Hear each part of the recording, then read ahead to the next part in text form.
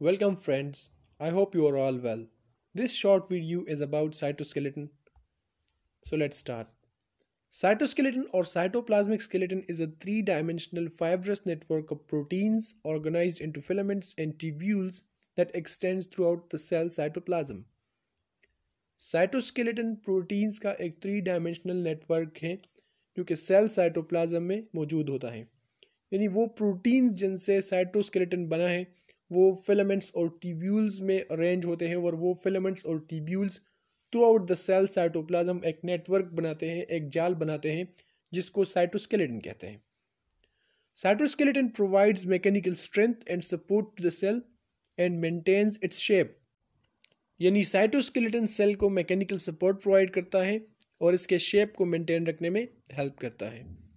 Specially animal cells में cytoskeleton well developed होता है क्योंकि वहाँ पे सेल वॉल नहीं होता, तो साइटोस्केलेटन सेल के शेप को मेंटेन रखने में हेल्प करता है। Presence of cytoskeleton in cytoplasm was proposed for the first time by Koltsov in 1928. Cytoskeleton, as we already mentioned, it is composed of proteins, tubulin, actin, myosin, tropomyosin, keratin, and some other proteins are also present in cytoskeleton. ये आप एक network देख सकते हैं different types of filaments और tubules का। ये microtubules है, कुछ यहाँ पे इंटरमीडिएट फिलामेंट्स या माइक्रोफिलामेंट्स है।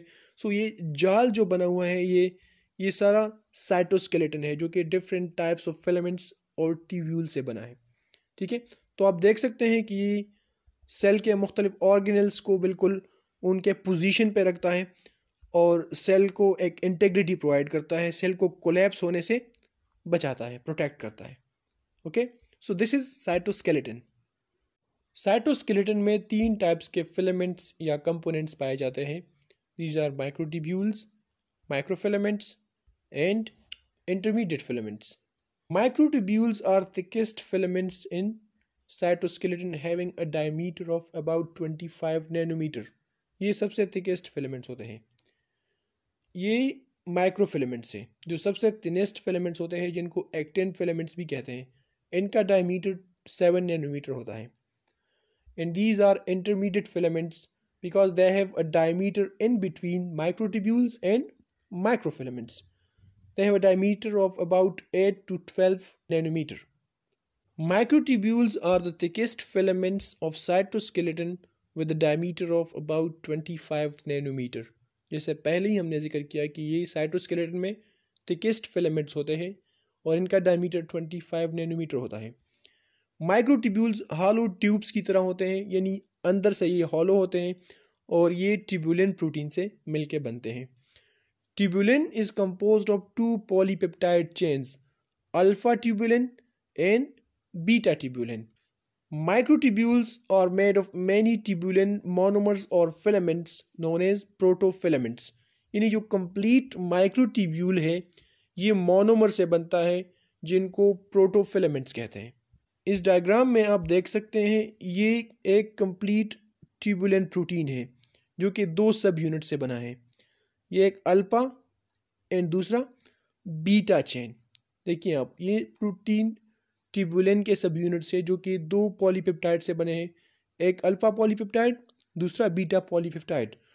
और ये मोनोमर्स या ये ट्यूबुलिन जो प्रोटीन्स हैं ये मिलके ये जो फिलामेंट बनाते हैं, कंप्लीट फिलामेंट, इनको कहते हैं प्रोटोफिलामेंट। यानी ये complete chain of tubulin protein is called protofilament and the complete structure composed of many protofilaments is known as microtubule having a diameter of 25 nanometer. Now, what are the functions of microtubules? Microtubules provide mechanical strength and proper shape to the cell. जितने भी cytoskeletal components है, चाहे वो microtubules हो, microfilaments हो या intermediate filaments हो, इन सब का एक बेसिक और कॉमन फंक्शन ये है कि ये सेल को मैकेनिकल स्ट्रेंथ और प्रॉपर शेप प्रोवाइड करते हैं। It also helps in the formation of spindle fibres during cell division. यानी सेल डिवीजन के दौरान जो थ्रेड लाइक स्ट्रक्चर्स बनते हैं जिनको स्पेंडल फाइबर्स कहते हैं, ये स्पेंडल फाइबर्स फॉर्मेशन भी माइक्रोट्यूब्यूल से होता है। स्पेंडल फाइबर्स क्रोमोसोम्स के साथ अटैच होते हैं और क्रोमोसोम्स को डिवाइडिंग सेल के अपोजिट पोल्स तक पुल करते हैं, ले जाते हैं। Okay, it also helps in the cytoplasmic streaming. Microtubules cytoplasmic streaming में भी हेल्प करते हैं. Cytoplasmic streaming क्या है? ये साइटोप्लाज्मिक कंटेंट्स यानी साइटोप्लाज्मिक मटेरियल का कंटिन्यूस मूवमेंट है, जिसको साइक्लोसिस भी कहते हैं.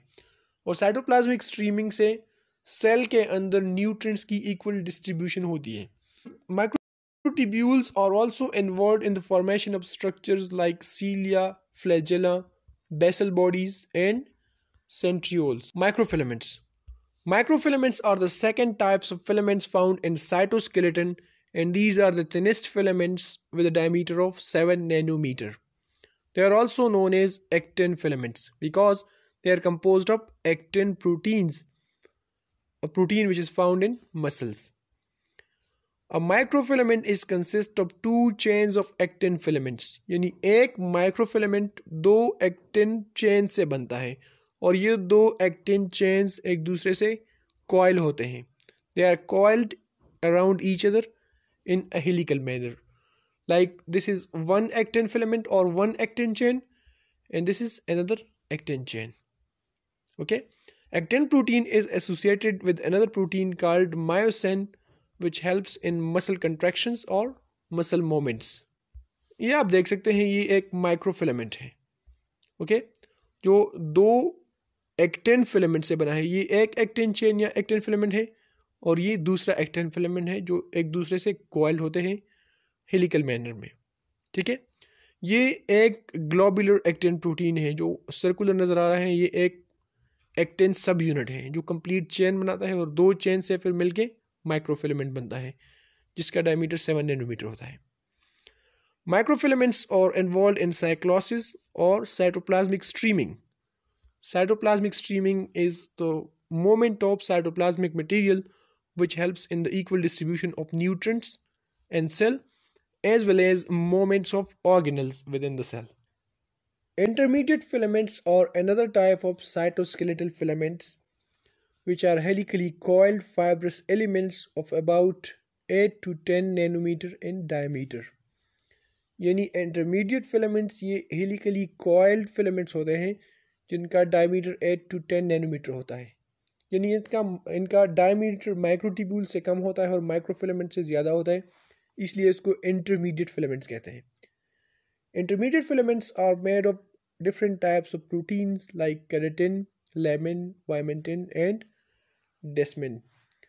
केराटिन प्रोटीन ये एक्सक्लूसिवली एनिमल सेल्स में पाया जाता है, हेयर में, स्किन में, और lamin प्रोटीन ये एक्सक्लूसिवली प्लांट सेल्स में पाया जाता है.